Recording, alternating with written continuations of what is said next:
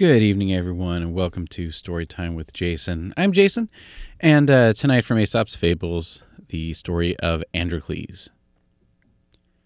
A slave named Androcles once escaped from his master and fled into the forest. As he was wandering about there, he came upon a lion, lying down, moaning and groaning.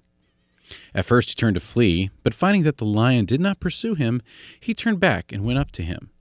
As he came near, the lion put out his paw, which was all swollen and bleeding, and Androcles found that a huge thorn had gotten into it and was causing all the pain. He pulled out the thorn and bound up the paw of the lion, who was soon able to rise and lick the hand of Androcles like a dog. Then the lion took Androcles to his cave, and every day used to bring him meat from which to live.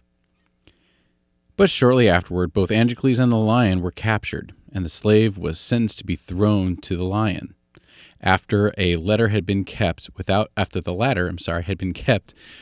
food for several days.